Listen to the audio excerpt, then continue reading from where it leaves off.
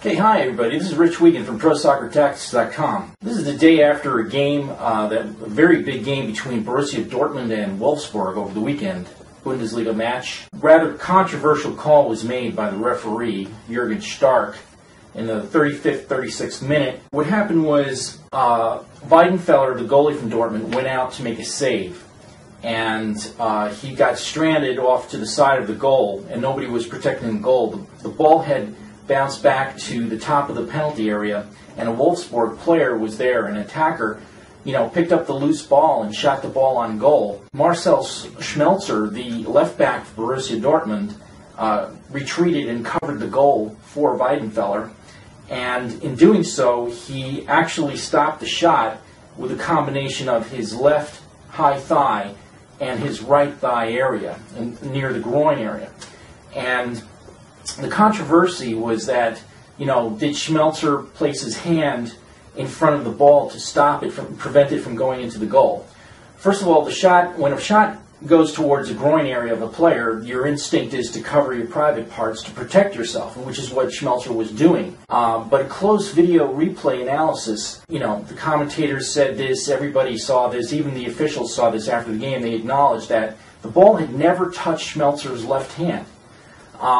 So he was, Borussia Dortmund and Schmelzer were unjustly punished for a foul they didn't really commit. Not only did Dortmund suffer the PK, which was converted by Wolfsburg to tie the game, but also Dortmund had to play with only 10 men for the remainder of the game. So for the rest of the game, Wolfsburg had this man advantage.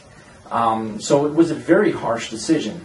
And looking back at it from a video replay perspective, you can clearly see once again that Schmelzer did not, in fact, touch the ball with his hand, even though it was a matter of centimeters. The interesting comments that were made after the match, however, Jürgen Stark, the referee, as well as the DFB, which is the German Football Federation, both apologized to Dortmund for making an incorrect call, because the video replays repeatedly clearly showed that there was no handball made by Schmelzer. The statements that were made by Jürgen Stark after the match were as follows, and this is translated into English from German.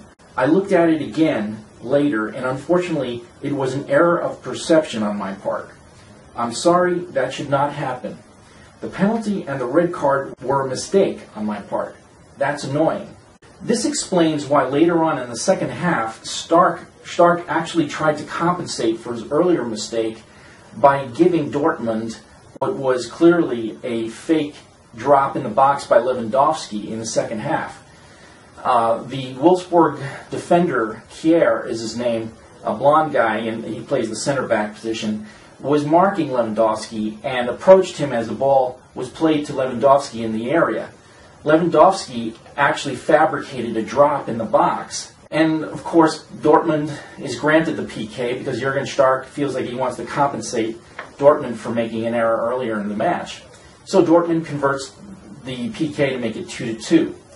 Eventually, Wolfsburg does score a final goal to win the match 3-2. And there's the open question as to whether, that had something to do with the fact that they were playing a man short for the remainder of the game after Schmelzer's supposed handball. And it also prompts the question, when a referee is in a situation like this and he makes one mistake, he tries to make up for it later in the game. The question arises, do two wrongs make a right? And a referee never wants to be in that position where he has to make compensations for previous errors. And believe me, it's not like referees don't make mistakes. I, as a referee and a coach, player, fan, I'll acknowledge, I'm the first one to acknowledge that I do make mistakes occasionally. To use Jürgen Stark's own words, it's a matter of perception. He was very close to the play, and this is one of the interesting points of this call. Here you have a world-class referee. Jürgen Stark has refereed World Cup matches. He's also refereed Champions League matches. He's a very experienced referee. He's a top-notch referee. And he's standing like 7 meters away from Schmelzer, in view of Schmelzer. It's not like he was somewhere else in the park. He had a very good view of the play.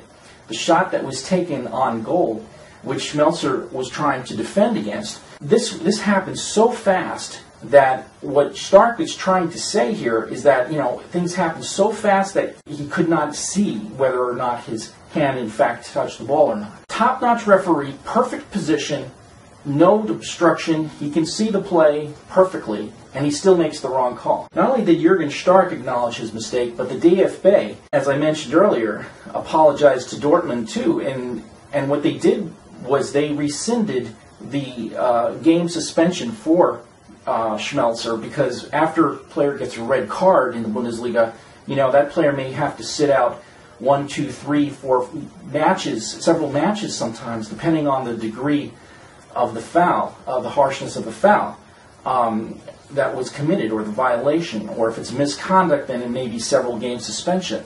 Well, in this case, the DFB rescinded the game suspensions for Schmelzer because they acknowledged that they had made a mistake. The point I'm trying to make here is that Jurgen Stark, both the referee and the DFB, apologized for making an incorrect decision. Well, then the question arises, well, how did they know that they made the wrong decision? How did they know that the call was incorrect? Well, the answer, once again, is video replays. You go back to the video replays, you see it from multiple angles, you check out the details, you scope in with the zooming in and out using technology, digital technology, and you can tell, you can then make the right decision in the end. It's only because of video replays that the DFB and Jurgen Stark could make that assertion that they got it wrong. That's a very important point what I'm trying to make here. Could this be that they're, in fact, telling the world that it's high time that we started to integrate video replays? That's the key point of this weekend, that the German Football Federation and one of its top referees is saying, we made an error. We don't like this, okay? We don't like living with this, having to live with the mistake that we made. Perhaps we should start integrating video replays. I think that is the message of the weekend from an official standpoint. Until we start to actually integrate video replays, we're going to continue to have to live through these mini tragedies of bad calls. How many World Cups have you watched? How many Champions League matches have you watched where your team or another team or just the team you were admiring suffers an injustice because there was no video integration, no video replay integration? It's almost inevitable. And if you look at some of the other professional sports growing up in America, I can tell you that I grew up watching so many different types of sports on TV and going to matches and watching and really admiring some of the advances that other leagues have made to try to make an effort to get the calls right. In particular, you can take a look at, for instance, the American Football League, the NFL, the National Football League, which is the derivation of rugby game in America, where the NFL has, due to some very bad decisions that have been made in the past, decided to finally integrate video technology. On my website, you can see pictures of how the officials on the NFL fields take a break from the game, and then you can show commercials if you want, in the meantime, while the officials review the tapes, review the replays, and, in an effort to get it right. Again, in the NHL, in Canada and America, North America, the top hockey league of the world decided to integrate video replays. Now, ice hockey is one of the fastest sports in the game. The pucks travel at plus 100 miles an hour, and, there's sometimes no way the human eye can make the correct decision. Hockey is even faster than soccer. Because of the speed of the action, these three referees that are skating up and down the ice, they finally decided, hey, we can't see this all. We need the help of some cameras here. And so the NHL has integrated cameras, video replays, into their decision-making process. And they actually stop the game and they review the play until the play is, I once watched a playoff series in the semifinals of the NHL, the Stanley Cup, between the Calgary Flames and Chicago Blackhawks, where there was a questionable decision as to whether the puck had crossed the goal line or not. And the referees were not sure. They let the play actually go on for almost 2.5 minutes. And I was like, waiting for the stoppage in the play to see what the video replays were going to be. They actually let the play continue until there was a stoppage. And then once the stoppage occurred, they went back to the video replays, studied the tapes, and concluded that the puck had gone in and it was a goal. So what they actually did is they erased the 2.5 minutes that were played after the goal. They, as if it had never happened, they dropped the puck from center ice and they restarted the game from the point where the goal had occurred. That's an incredible demonstration of how a league is trying its very, very best to provide the most objective decisions for the players, the coaches, the teams, the fans.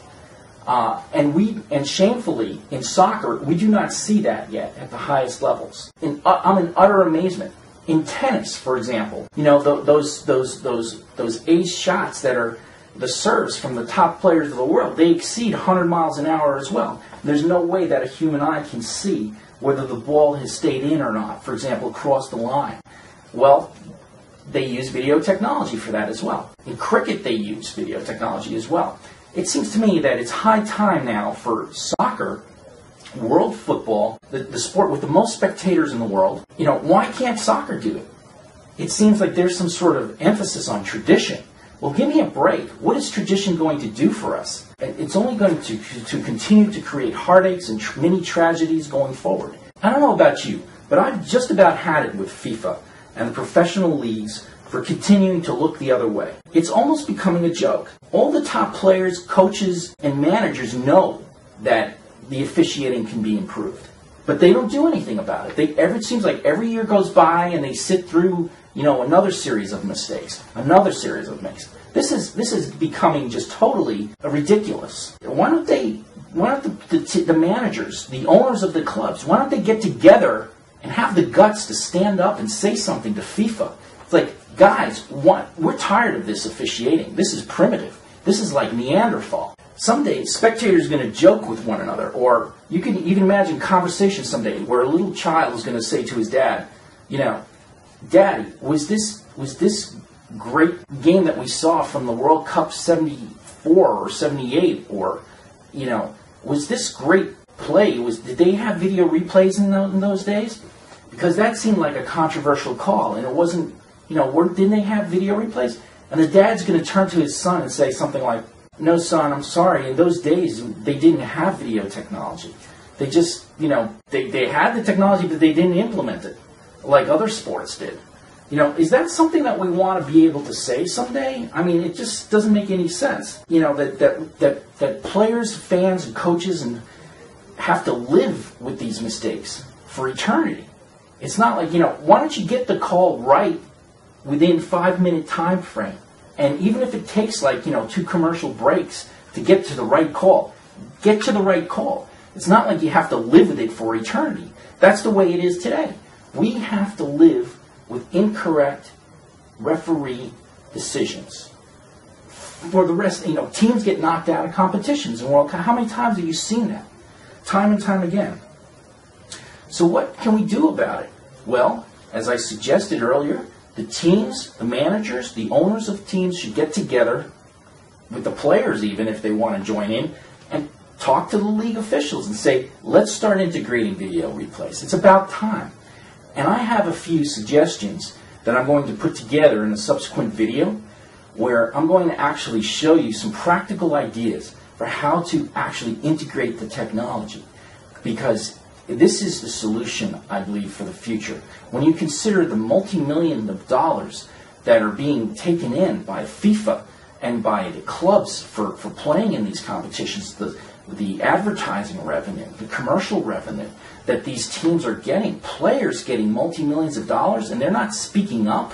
I mean, if I were a great player like Messi or Ronaldo or whomever, I would come to the plate after, you know, towards the end of my career or something at least, and say something like, you know, it's about time we really started to take a look at these video replays, because it's really an injustice to the fans, let alone the players. I thank you for watching this video. I hope you can voice your opinion about this subject. Let's get out of the Neanderthal era of officiating. Let's move to where we should be. It's 2012 here. We're not talking about the 1800s when the rules were first written. It's time to move on and to do the right thing. Thank you so much for listening. I hope you can check out some more of these ideas at ProSoccerTactics.com, and I hope you continue to enjoy the beautiful game. Thank you so much.